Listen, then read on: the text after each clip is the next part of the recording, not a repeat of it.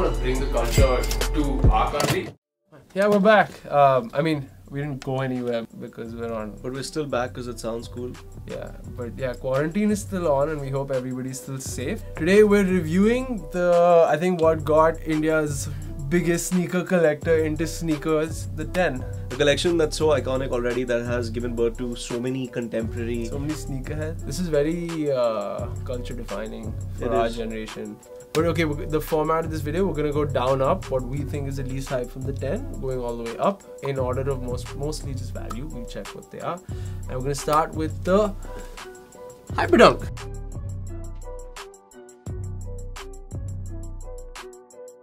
Shout out to Sahil Nandal for these. So frankly, pick these up for me. Got a really good price on it. Shout out to Sahil, one of India's biggest plugs. Shout out to Home Court, dude. Super cool. Shout out to Home Court, yeah. Super performance-based shoe, but I actually kind of really like the way it looks. Yeah, you wore these so much, dude. In the entire series. These have been worn, guys. They've really been worn. Oh my god. Enjoyed wearing these. I actually rock these a lot with Yeezy sweats and like oversized t-shirts. I remember that. Against Slow Riser, this was one of the 10 that was gettable initially for a DS a best for a good price. A lot of the 10s were like that, dude. A lot of the 10s were like that. And now everybody regrets. Everybody's sleeping.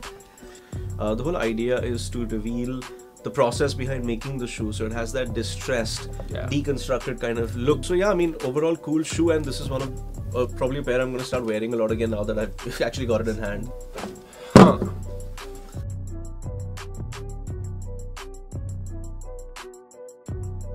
Really interesting detail about the shoe, guys, is size up one whole size on this shoe. Fits very tight. Fits very tight. First thing I think very important to mention, very late bloomer. Was under 500, was 400 or 500 for the longest time, and now goes for almost $1,000. Yeah. But yeah, translucent sole, translucent uppers. Standard text on the inside of the shoe, off-white. Nice. So this is the OG colorway just before we finish, and then it redropped in a black and a pink. But have some fun with these, guys. If you have a pair, if you find a pair for a good price, it's a cool shoe. Again, just because it's a hard silhouette to like.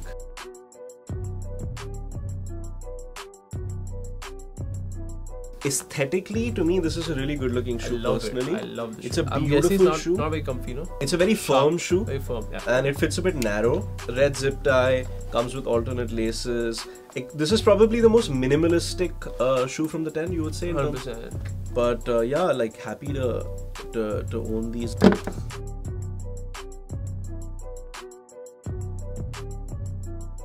People were going bonkers for these, yeah, like look at how clean mine are, man. It's also because the colorway is so easy to like, the white and black. Yeah. It's a super thick deconstructed tongue. I love the deconstructed tongues, man. I absolutely love this shoe, man. These.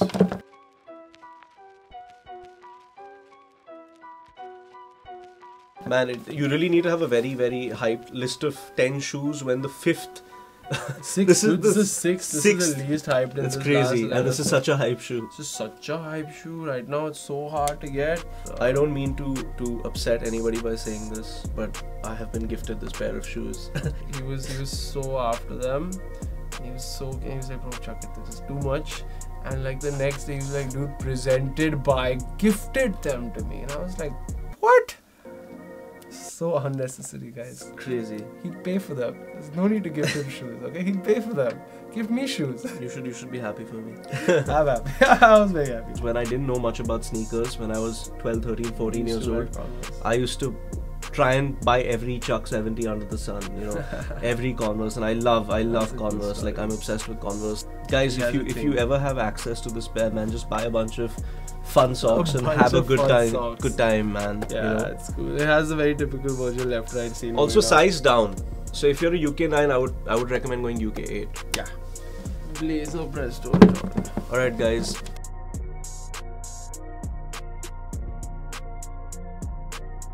I know I have not taken a piss on this shoe. It has just turned yellow over time. It does yellow. If you wear your kicks like you should, the only way to avoid oxidation on this pair is to keep it in a box. But yeah, beautiful shoe. MX 90s, guys, are super comfortable, by the way. But super neat pair. Yeah, beautiful pair. Not much to talk about.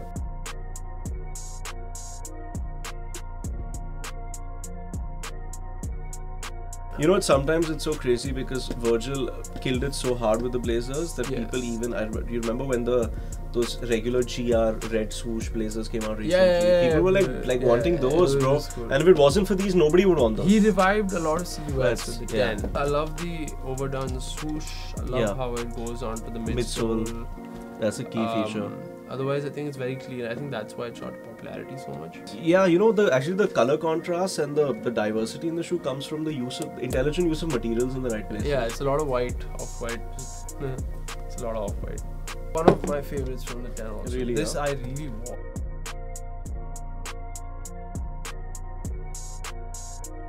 Guys, I wouldn't be surprised if I remember correctly, but I picked up my pair for like 600, 650 and then ended up selling it for like 1250. Yeah. And guys, DS pairs of this are like a myth. Like impossible to find. Literally impossible to find. Yeah. But very, very happy and lucky to own these.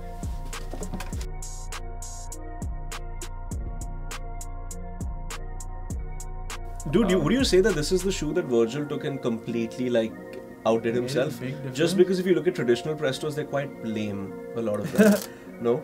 Again, this is one of those shoes where he really brought back a silhouette. Love the silhouettes too. I think they're really cool shoes. They are. Like, you know, blazers, after blazer happened, then we saw the Sakai blazer and that went so well. Yeah, man, even the Stranger Things blazer came out, that did well. Blazers, he really brought back some silhouettes for Nike. The one, the only, not much to talk about this.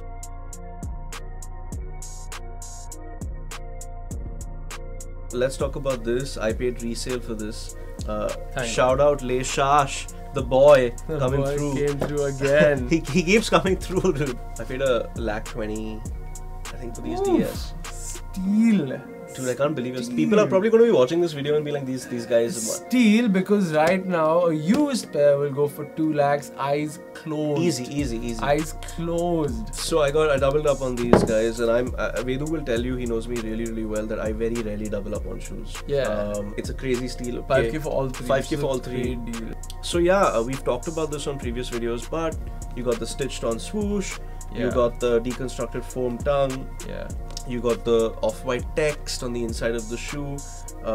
You have this hit of orange that's kind of stitched into the shoe. Consistent with all 10. I think it's so special to do this. I think it's a great landmark for us. Yeah. Coming from when we got into sneakers, and this was awesome. But thank you so much for watching this video. Make sure to like the video so YouTube knows that you like the video and we can push it further and we can grow our YouTube channel. And subscribe to the channel, follow both of us on Instagram, and let us know in the comments what you thought about this video and what else you want to see. Yeah, do that. But that's about it for today. Thank you so much for watching. We'll see you in the next one. Bye guys.